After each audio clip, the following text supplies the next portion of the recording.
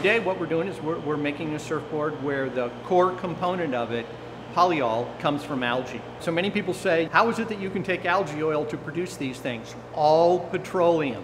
When you drill a hole in the ground and pull oil out of the ground, you are pulling out algae oil. That's all that stuff is. It's fossilized.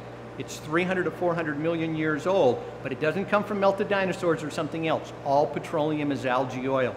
So when we produce algae oil in our little ponds right here, we're actually not doing anything different than what's underground.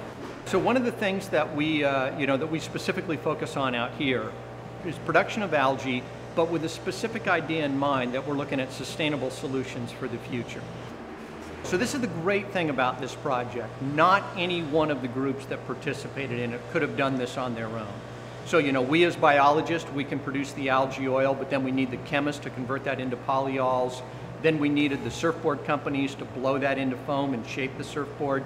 We needed Solazyme, the big commercial algae company, to give us enough oil to do this so we can do it at big scale.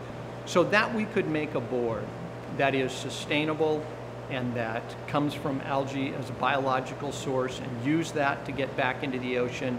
I think every surfer will just understand the connection to this. There's a beautiful symmetry about making an algae surfboard, right? I mean, part of it is that algae comes from the ocean, right? And so in many ways, we're just going back to where we came from.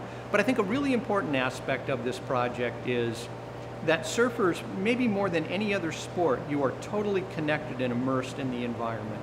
And surfers pride themselves on, taking care of the ocean and understanding its complexity. And I think this gives another way to really tighten that connection and show that we can still enjoy the ocean, but do it in an environmentally friendly and sustainable way. So I think we're actually going to be able to enhance the properties of surfing and take it to a whole new level.